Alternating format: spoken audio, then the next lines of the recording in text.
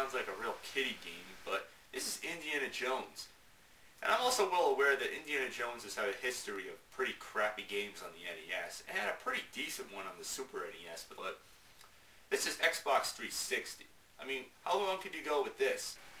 Now, I'm well aware most of the idea and the theme and all the basic elements of the game are pretty kiddie-ish, but it's Indiana Jones. Keep in mind, it's not supposed to be taken 100% seriously. I'm sure the creators of this game are very aware, and myself included. I'm well aware that I'm playing a Lego game, but when I first started playing this game, I kind of lost track that it was a Lego game, and I found it to be more of an Indiana Jones game. Yeah, because it follows the movies. Yeah, all 3 movies. Isn't that awesome? It's all 3 movies put into one, just like the Super Nintendo game. Remember Indiana Jones' Greatest Adventure? I'm well aware that that's available on the Virtual Console, but I'm not going to get into that too much. And I'm definitely not going to talk about the crappy NES versions like Temple of Doom and Last Crusade. Ugh. Makes me sick just thinking about that. But yeah, it's Indiana Jones Lego style. Everything is all made of Legos. And what can I say? It looks kiddie-ish, it looks juvenile, but it's hilarious. That's all that matters. It brings out the best in what a comedy game can really do based off a movie. I don't really find it more of a comedy spoof. I find it to be actually like the movie. If you really get what I'm saying, you'll really actually enjoy this game. I mean, you gotta kind of forget that it's Legos and everything, and just remember it follows the movie. That's what I'm talking about. That's what I'm asking for. And to say the least, it actually was worth it. I mean, the fact that it came with my Xbox 360 for free. This game, but what else? Kung Fu Panda. Yeah. Thanks a lot, Microsoft. You couldn't just include Lego Batman? Cheap bastards. But yeah, Lego Indiana Jones is one to actually play. If it comes with your Xbox 360 for free, I'd say it's worth checking out. Why? Well, look at all this. I mean, it's all the scenes from the movie that your die-hard Indiana Jones fans can remember. I mean, the rolling rock scene from the Raiders of the Lost Ark, the bridge scene from Temple of Doom. It may not be pixelated perfectly, it may not follow the movie 100%, but come on, it comes as close as possible. And unlike Indiana Jones' Greatest Adventures, I mean, don't get me wrong, it follows the movie in a pretty decent manner, but the music is just looped over and over again, and it just annoys the living hell out of me. Now, it's not bad music, but it wouldn't hurt to use different music that actually sounds more like the movie. More like John Williams, right? One of the greatest musicians of Steven Spielberg and Robert Zemeckis films. I mean, come on, how much more can you really ask for? Every scene has that music, and it sounds awesome. I mean, just listen to that. Sounds just like the freaking movie.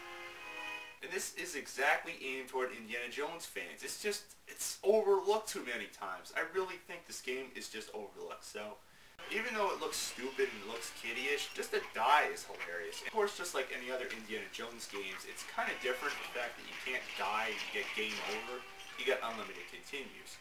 Kind of reminds me of Ninja Turtles, the arcade game. But yeah, you get all the scenes from the movie, you can play as various characters, each one has their own different ability. Indiana Jones has the whip all the way through the game. I mean, that's awesome. What's really most hilarious is that in Indiana Jones The Last Crusade, when Sean Connery gets shot by Donovan, remember at the end, he actually breaks off in 2 pieces. And when you die, of course, you break off in 1,000,000 Lego pieces. Oh, I'm dead. But seriously, if I was to actually punch something, or if I ran into like a fern or a spike, would that mean me or whatever object I'm punching would actually break off into 1,000,000 Lego pieces? So like, if I punch, say, this Wii remote, would that mean it would break off into 1,000,000 Lego pieces? I'd like to try it and see.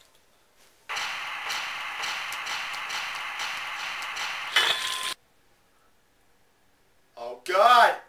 What have I done?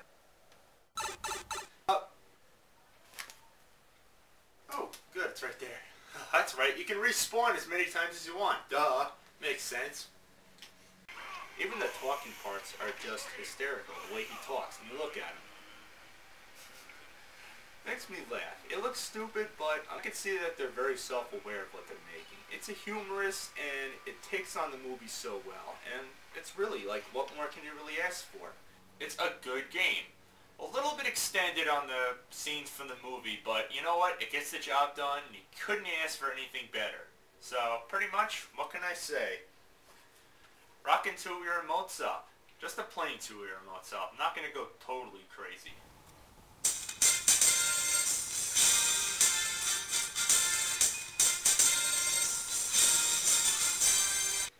So, till next time, happy gaming, and oh, I gotta return my hat in exchange for the Yankee hat, because it's still baseball season. So, gotta return my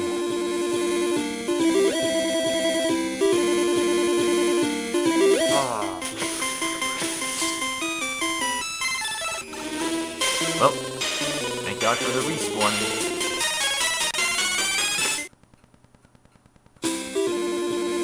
Happy gaming.